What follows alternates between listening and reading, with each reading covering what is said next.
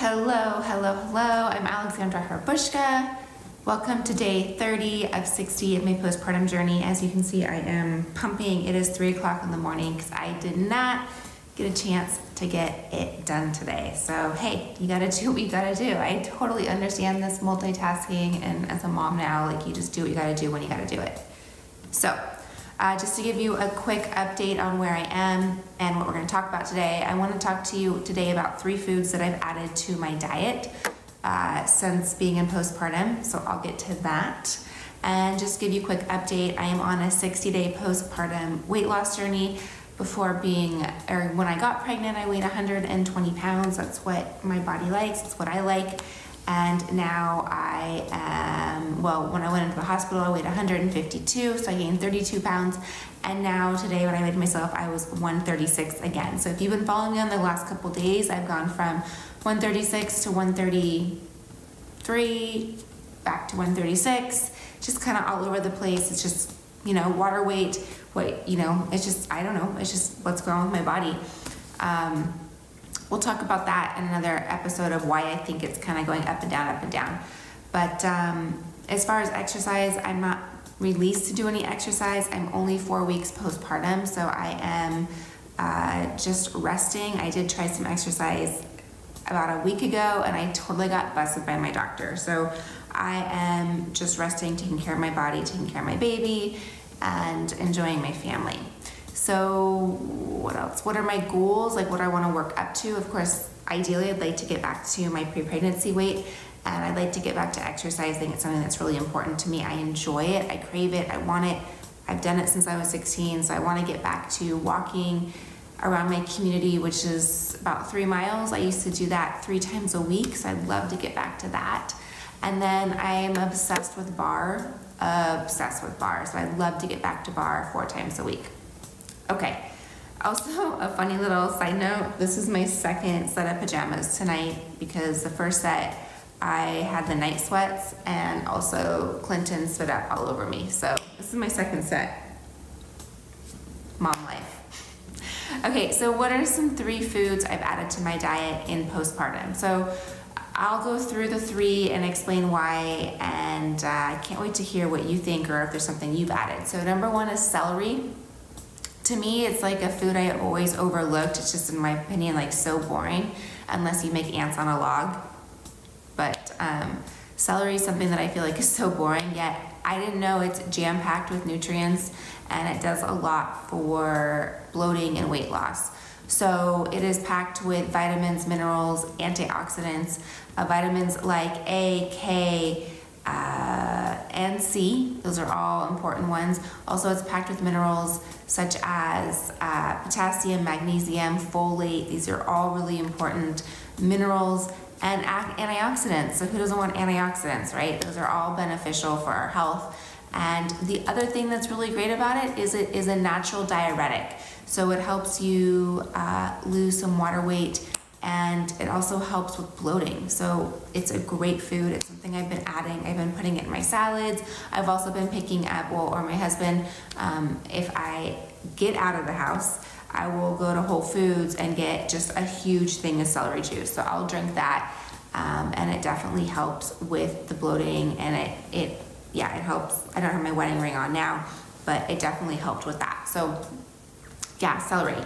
Who knew? Again, I always thought of it as being so boring, but ants on the log, right? Like, I love peanut butter and celery. Who doesn't like that? Okay, the next thing I've added, which has been something that I needed on hand, is when you're breastfeeding, which is, I'm pumping right now, as you can see, I am famished. So I'm usually so hungry when I'm breastfeeding. I wake up hungry. There's times when, with Clinton, like, I just need to put something in my mouth right now. And so I've been trying to look at things that are high in protein, low in carbs, or high in fiber. You'll see another episode, I'll talk to you why I count fiber, not calories, or fiber, not carbs.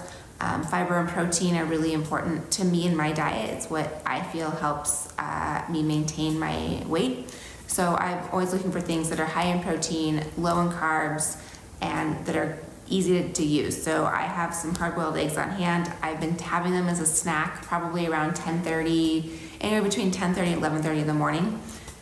Eggs, as you know, are high in protein. They're also really easy to have on hand. They're cheap, and they're high in vitamins, right? Nutrients, they're just overall great for you. So there's a lot of nutrients in them, and they're just easy to grab. So that's something that I've added. Now, the first week of postpartum, there's no way I would have even had time to peel a hard-boiled egg. Like, even the thought of peeling a hard-boiled egg would have been too much effort.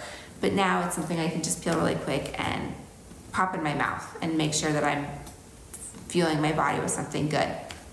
The next thing that I have on hand that I have been doing and eating, it's usually my afternoon snack, so that's usually around like 4:30 in the afternoon, is Greek yogurt. That, again, is something I haven't really had in the past. Mainly I didn't have dairy until, I cut out dairy because I have genital herpes, and actually dairy is really healthy for herpes, but I cut it out because when I was diagnosed with herpes, I had a lot of acne, I had a lot of yeast infections, and the dairy was something that was contributing to all of that. So I cut the dairy out. When I was pregnant, I added it back in, and now that in my postpartum, I have added definitely a lot of Greek yogurt back in. One, it's high in protein, low in carbs, low in calories, because I get the non-fat, and it has probiotic elements in it, and again, it's just high in protein, and it's easy for me to take a couple of scoops. It's very filling. A lot of times I'll add some nuts to it just to get some crunch, make it a little exciting. I'll put some cinnamon on top. I don't know, I'll make myself like a nice little Greek yogurt parfait, I guess. I don't know. So those are 3 things that I've added to my diet. Again, celery, hard-boiled eggs, because they're easy, high in protein, easy to get, low in calories, you know, just trying to keep things moving through my body. And then Greek yogurt. So all 3 are really beneficial.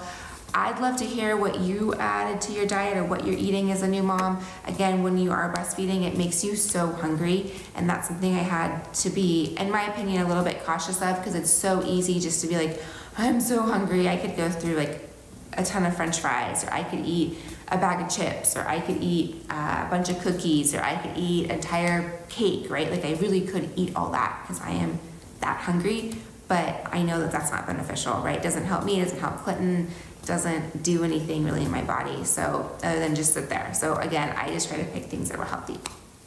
Again, I'd love to hear what you're eating. Let me know in the comments below. Let me know what you are doing on your journey.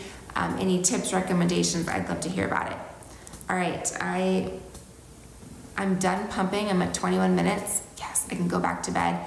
And I can't wait to see you in day 31. So I have 30 days to go. 30 days, we'll see. We'll see how I do.